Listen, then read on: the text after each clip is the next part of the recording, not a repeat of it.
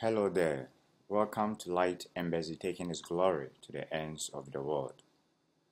Today's devotion is captioned, It is determined by the unseen.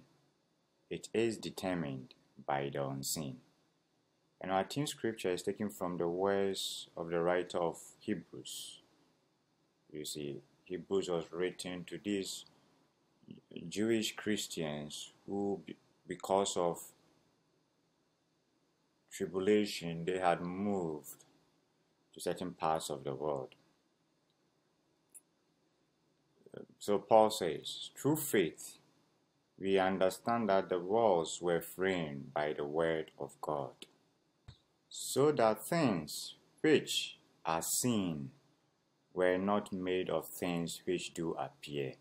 So when we are studying the word of God, you have to pay attention, because every word is vital. You know, Jesus is the word. Jesus is the word. So when the word is speaking, like the Bible says, all scriptures are by the inspiration of God. So when the word is speaking through his apostles or the prophets, we pay attention. You know, sometimes there are some people who speed read their Bible. And when you speed read your Bible, you mix very important truths. Very important truths, you see. So he says, you take it carefully. He says, through faith, we understand that the worlds were framed by the word of God. Through faith, we understand that the worlds were framed, you see, were mended, were adjusted, were repaired, were created, were framed by the word of God, so that things which are seen were not made of things which do appear. Now, let me bring something to your mind. Paul said, we walk by faith, right? Not by sight. We walk by faith, not by sight. Then again, he said that faith cometh by hearing, and hearing by the word of God. He says we walk by faith, not by sight. And this faith cometh by hearing, and hearing by the word of God. Then you come here. Then he tells you again, through faith, we understand that the worlds were framed by the word of God. Wait a minute here. There's something very vital and important that he's trying to bring to your mind. Right? You don't have to miss it. Now, when he says we walk by the word, Paul says we walk by faith, right? We walk by faith, not by sight. He's saying that we conduct our life by faith. We direct our life by faith. Why are you supposed to direct your life by faith? Why are you supposed to direct your life by what God has said? This is the secret. This is the answer. This is the reason. The reason is in Hebrews chapter 11 verse 3. The reason is that the worlds were framed by the word of God. You see, the walls were framed by the word of God. And when he says the walls, he's not talking about just the physical substance, material substance that you see. He's talking about the course of life, your destiny. You see, the path of life. You see that the path of life, the course of life, the riches of space and time, the path of life, the course of life. So you get what he's trying to tell you? He's saying that, hey, God has created a path for you in life. Because the Bible says the works were done, were finished from the foundation of the world. So God has created a path from, and God did it for every human being. You have to understand, every human being, including you, any Christian, your life was planned before you came. That is why I tell Christians, you don't need to struggle. If you're a Christian, you are living a life of frustration. It's because of foolishness. It's because of the lack of wisdom. That is the truth, honest truth. Because he planned your life. You see, that is why the Bible calls Christianity the Sabbath, the rest. He planned your life. You just have to live out that life. And that life that he planned for you is a life of glorious, like he says, that glorious things are spoken of the old city of God. You see that you are created for, like Peter said, we are called for glory and virtue. He created you for glory and virtue. The new creature, you are created for glory and virtue. He says we are his workmanship. Ephesians chapter 2 verse 10. His product, his handiwork. You see that? Created, formed in Christ Jesus unto good works which were pre-arranged, preordained. You get that? So your life was planned. And that life is a life of success, a life of greatness, a life devoid of destruction. A life devoid of being defeated. There's no defeat in God. But how can I walk that path? That is the question now. How can I walk that path which I know that I will always be a success? Which I know that no matter what Satan throws at me, I'll come out of it. Because there's that path. You see, I like what in the prophetic messianic prophecies of the psalmist, what the Lord Jesus said in the book of Psalms through prophecies. He says, "That has shown me the way of life. That has shown me the way of life." You see, so you want to find that way of life that you know that, hey, if I take this road, this way, I know that I will sure be a success. I'm on the way. You know, because there are many people who are living in error. The Bible says that, it says the path of the wicked is darkness. The path of the wicked is darkness. There are some people who are walking in darkness without even knowing. They are walking in darkness without even knowing. Like Jesus said, I am come a light into this world. I am come a light into this world. There are people who are walking in darkness. You get that? So how am I going to find that path to walk in? Which path I know was created, formed, made available for me in Christ Jesus. This is what he's telling you. He says is by the word of God. That is why you have to live by the word of God. As long as you're in God's word, everything, like Jesus said, man shall not live by bread alone. You get it? But by every word that comes out of the mouth of God. Why did he say that you shall not live by bread alone, but by every word? Why is man supposed to live by every word? Because as long as you live by every word that comes out of the word of God, that's when you'll be in God's way. It's not. This is what Christians ought to understand. It's not just because you think I'm a Christian, I love God, so I'll be safe from destruction. I'll be victorious. That's why evil things happens to good Christians. That's why many Christians are destroyed. Because not just because you're a Christian. The secret is he told you in Matthew chapter 4 verse 4, Deuteronomy chapter 7. He said that man shall not live by bread alone, but by every word. Why does he want you to live by every word? Every word he has spoken on in any situation, on any circumstance pertaining to you. Why?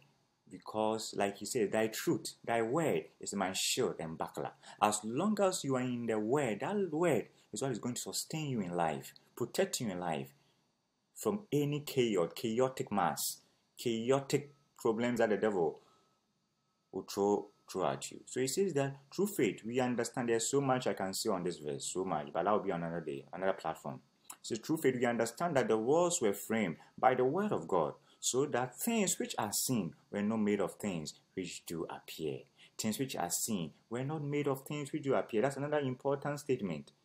Things that you see, talking about the happenings of life, the things you see happening in your life, the things you see happening in the life of others, the things you see happening in the world, right? Things that you see were not made from things which do appear. They are determined from the realm of the spirit. So the happenings in your life is determined from the realm of the spirit. That's why he's telling you the happenings of your life is determined from the realm of the spirit. What is going to happen in your life in the future, for instance, maybe listening to me. What is going to happen in your life in the next 5 years, in the next 2 years, in the next 3 years, my brother, my sister, is determined from the realm of the spirit. You may joke about it. You may not take what Apostle Alex is saying. You may say that, oh, this guy, every time he's talking, welcome to Light and Busy, welcome to Light and Busy. Who does he think he is? You know, some people, that's how they are. You see, but you have to listen. Sometimes, they don't just, when people are speaking, you don't like what you are hearing, but just listen and analyze it. You analyze it. Is he making sense based on the word of God? That's what is important. What is important is the word of God, the word of wisdom. Jesus says that the scripture is wisdom. Wisdom is the word of God.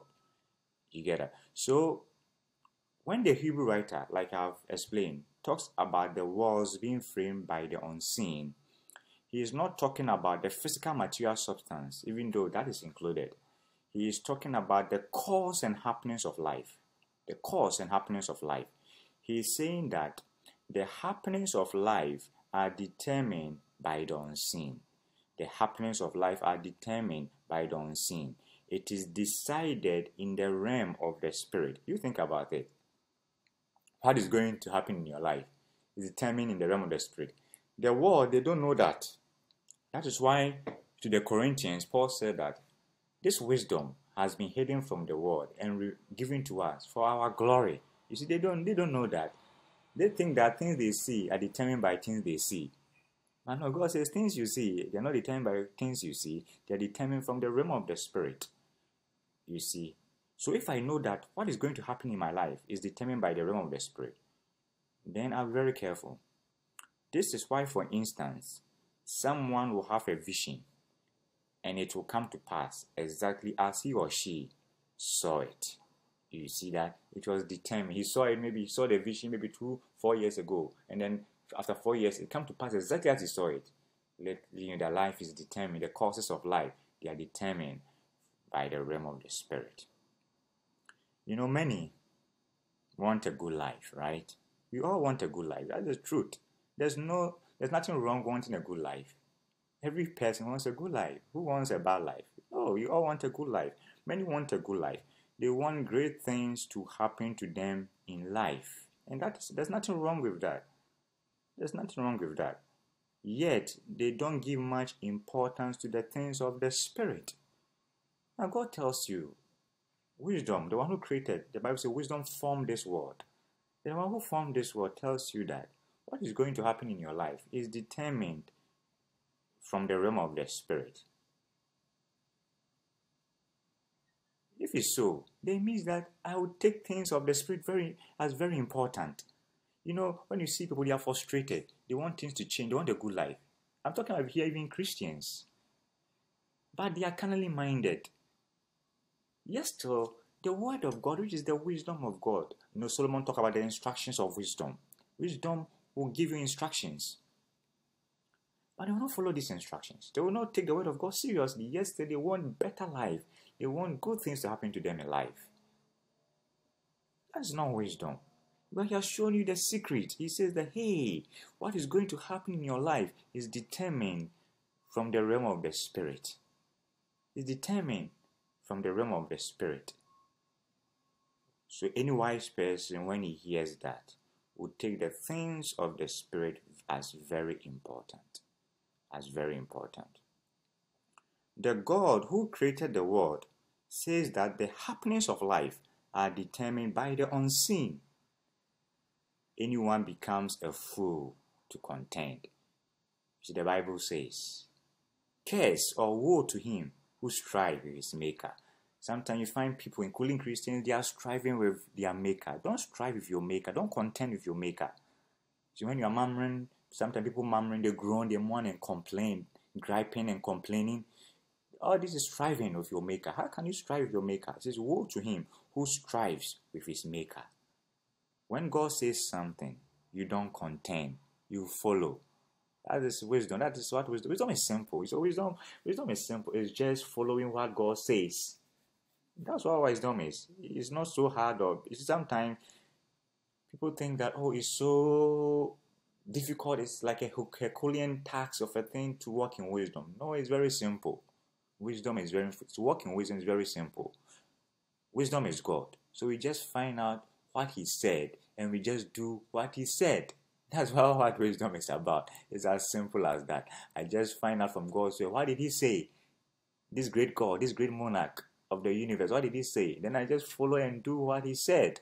Simple as that. That is wisdom. You see, it's very simple to walk in wisdom. Very simple. But yet still, people choose the path of foolishness and path of folly. But the Bible says, the fool mocks at sin. But among the righteous there is favor, there is grace. You see that? There is grace. So don't strive with your maker. Just do what he says. When you read Isaiah chapter 45, verse 9 says, Woe unto him that striveth with his maker. Let the potters strive with the potters of the earth. Shall the clay say to him that fashioneth it, What makest thou? Or thy work? He had no hands. No, don't strive with your maker. The happenings of your life are going to be determined by the unseen, whether you agree or not. The happenings of your life are going to be determined by the unseen, whether you agree or not. Because God has said so. Someone may say that he doesn't believe in gravity. It doesn't mean he is not walking by it. You don't believe in gravity does not mean you are not walking by it. So someone may say that, what God is saying is not true. It doesn't mean that still his life is being determined by the realm of the spirit. It doesn't change that. We put ourselves in a position of great advantage when we follow that which God has said. We ought to follow that which God has said. Follow that which God has said. You see that? That's very important. We ought to follow that which God has said. That places you in a position of great advantage. For instance, here is a person. He or she doesn't pay importance to spiritual things, yet he or she is frustrated by the happenings in life. Is it too hard to listen to God? Humility is not measured by being soft-spoken, cool and calm on the outward. There are some people who think they are humble, but they are not humble at all. Because when you see them, they are very quiet, calm on the outward.